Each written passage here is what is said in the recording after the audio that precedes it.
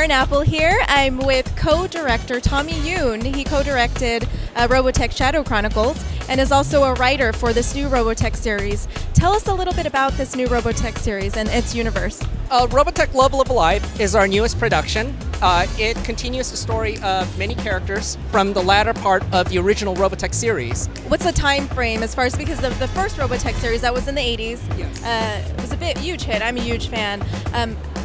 Is this after, or what's the time frame as far as? Immediately after. Robotech is near future speculative science fiction. The end of the Robotech series occurs in the year 2044. This occurs literally weeks after the original series, and some of the characters get involved in both flashback sequences. You get to find out more about their past, and the story also goes into the future. The main character here is Lancer. He's a singing character.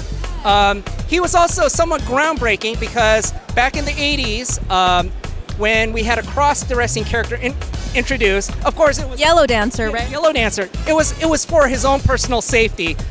There were a lot of questions about it. It was banned in one television market in Texas because I guess it was a little bit too extreme for the market. But nowadays, nobody really seems to mind that much, and there's a lot of humor in it.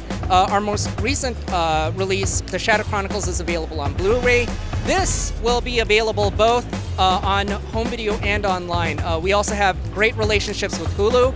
Robotech has been one of the strong performers on online video, so there's many different ways fans can enjoy it. In terms of the way Robotech is distributed, it is really a digital future. Robotech fits very well, as the medium has always changed from VHS to DVD to online distribution. Robotech has always been there for the fans, and fans have always responded very well to it.